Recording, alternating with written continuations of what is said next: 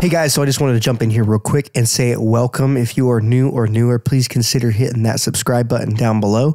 I post a lot of content about exploring the great outdoors as an outdoor nature, wildlife photographer and filmmaker. And then from time to time, I also create some content such as the video you clicked on here, which is creating some adventure vehicles to be able to get out there and explore the great outdoors. But I'm not going to talk much more about that right now. I just wanted to jump in here and say what's up and introduce this video, which is going to be all about installing a 52-inch light bar on top of the van.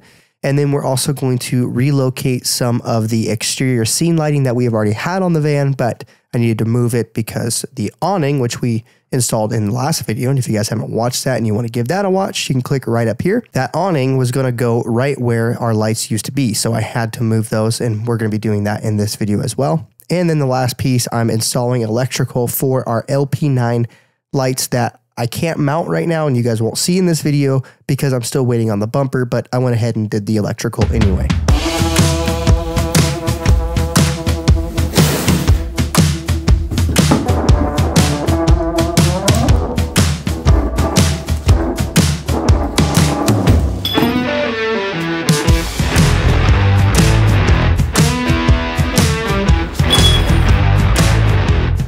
What I got below me is a Pathfinder 52-inch curved light bar.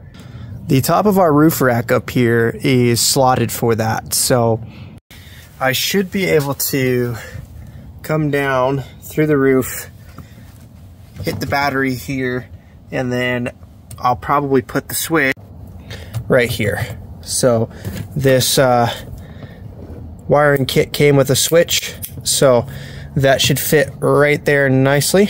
And then I also have some other lights that I'm going to wire up for the front that I'll probably put right there. And it's essentially the same looking thing. So then I'm going to come down right through here, down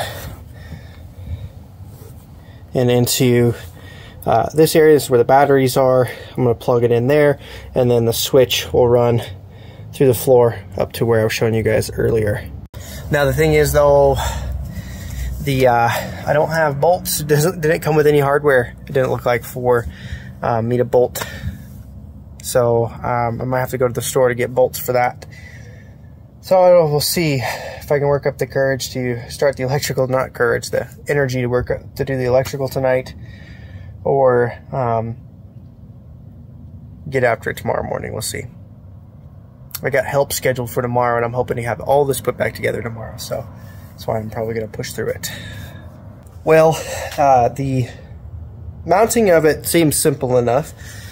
You just have these little feet that go on both sides, and then there's a hole, and you probably bolt that down. And I can show you guys up there. There's a space for me to bolt that down. So if you look, that will probably sit just like that. Perfect. There's that little slot right there. So I wanted to jump back in here and talk to you guys about a quick issue that we ran into.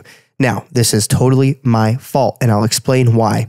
When I was shopping for the light bar that fit in the cavity of our roof rack, I got sucked into a sale. Now, the light bar that I ended up buying, I didn't really pay attention. I thought it would fit on the roof rack. Now, a roof rack is actually slotted for a 50-inch light bar, which are those slots I was mentioning in the video there. And I ended up buying a 52-inch curved light bar. Now, I ended up getting an $1,000 light on sale for like $125, which is why I bought it. I didn't even think twice about double checking that. That's just totally on me. But the great thing is I was actually able to still fit this light bar on the top of the van. We just had to change things up a little bit. And so what we did is we actually flipped the feet backwards. Instead of them pointing out like it was supposed to, we actually flipped them in and then drilled new holes, and then we were able to get it bolted down. So it looks great. But I just wanted to jump in and talk to you guys about that real quick and kind of explain that's totally my fault, but it actually ended up working out. So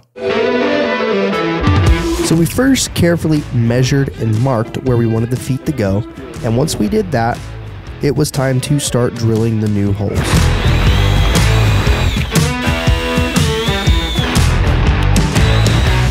After that, we put the feet and the bolts through the new holes and cinched everything down. Now let's talk about how I mounted the small light on the side of the van. So we used a strip of painter's tape on the back of the light and then marked where the mounting holes are on that tape so that I could use it as a template on the side of the van.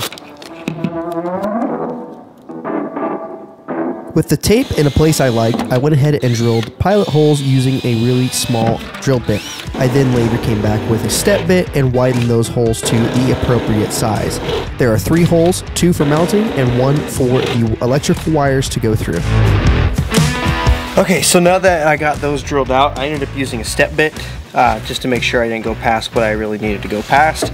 I'm going to go ahead and clean everything up real good, make sure all the metal shavings are cleaned up, and then I'm going to spray the holes with Rust-Oleum.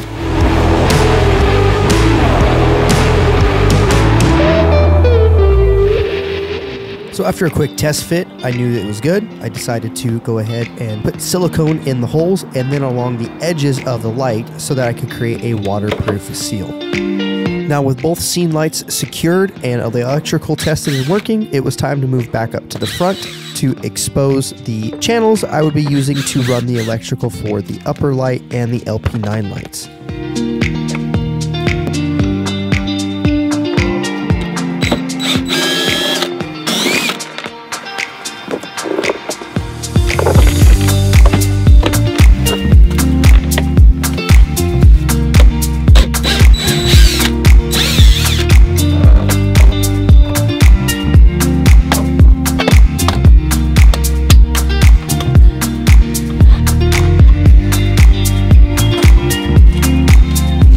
Now, after looking back at this video footage, it is very difficult for you guys to really see what I'm doing because it's a tiny space and I had to move a bunch of electrical stuff out of the way to be able to get to what I needed to do.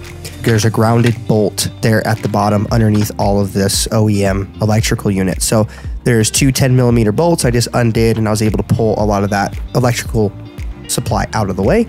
And then from there, I was able to ground both of the lights that way. And then for the positive side of the terminals, there is a terminal there in the top right. If you're looking in the door, it's going to be in the top right portion of the vehicle there. In that terminal, there's going to be three positive power posts that you can put your lights on. There is a post that is fused for only when the vehicle is running. There's a fuse for when the vehicle is, or to have it always on, and then I can't remember what the third one is, but that middle post is what I ended up putting our lights on, which is an always on fuse. So if I flick the light on, even if the vehicle's off, the lights are going to turn on. And then the last thing I did was I took both relays, and there is actually already holes in the side of the box for the chair there.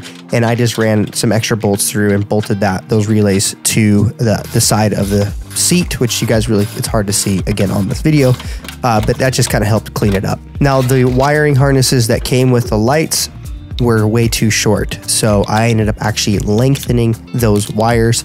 I didn't really cover it in this video, but if you guys want to watch some electrical stuff, then watch my electrical video. But essentially, I just made sure to lengthen the wire with the proper gauged wire, and then I just used butt splice connectors and some heat shrink to make sure everything was protected when running. I then opened the hood and exposed the already run wire grommet, used my fish tape to pull through the LP9 lights, and that part was pretty much done. It was then time to use these awesome switches I got off of eBay to wire everything through. These switches are 3D printed to fit the actual slot, which saved me a lot of money from having to get the actual version, which is about $90 per switch.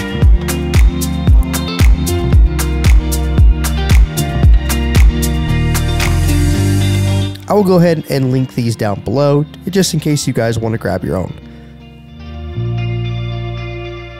And that is it for today's video. If you guys enjoyed this, then please consider giving it a thumbs up. Now, this is kind of wrapping up some of our van projects for the time being. I might have another one coming up in the future, but I'm actually working on getting this van sold, which will then open us up for another project I have coming along down the pipeline, but I'm not going to talk about that too much right now. So if you guys are interested in, again, watching content that's all about exploring the great outdoors, and you want to watch some photography, maybe learn some photography yourself, and then on some of this DIY kind of project stuff, then this is the channel for you. Make sure you guys hit that subscribe button and the bell icon to be notified when I post new videos. And right now I'm actually working on something I'm very excited about that I'm not going to talk to you guys about for the next couple of weeks. Let's just say it's kind of a once in a lifetime thing for me. So I'm really, really looking forward to it, and I can't wait to share it with you guys. I'm going to go and take some more NyQuil and knock out and try to get this junk out of my system so I can actually go experience this once in a lifetime thing. Peace out, guys.